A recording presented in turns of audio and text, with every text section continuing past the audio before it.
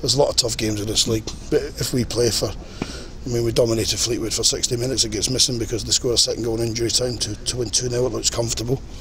And I think for an away side to come to Portman Road and give them a battering like that in the second half, chance after chance, it just feels like we're on the wrong end of it, especially we're having to change Ryan Jackson, we're having to change the goalkeeper, Jack Burnham, in the first half.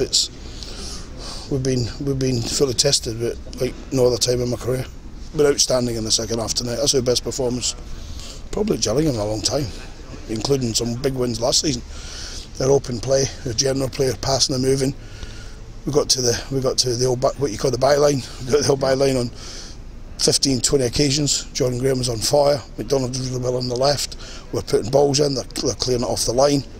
And if there's a criticism, it's once again we didn't take our chances. We didn't take our chances. We've been glaringly missing chances against Pompey, glaringly, especially against Fleetwood, and even more so tonight. Yeah. So there's normally a saying in football, look, if you're making chances, then you're on some sort of track that's heading in the right direction. But our injury situation, I've never known anything like it. I just don't. I'm completely now scratching my head as to what we all do. It must be encouraging when players do come in, like Alex McDonald. I think his first league start maybe today. They do impress. They do. Yeah, listen, I think our best player tonight was Robbie McKenzie. I think in central midfield he bossed it. I think you've seen the legs the kid had as well for not playing. You see how he's kept himself fit.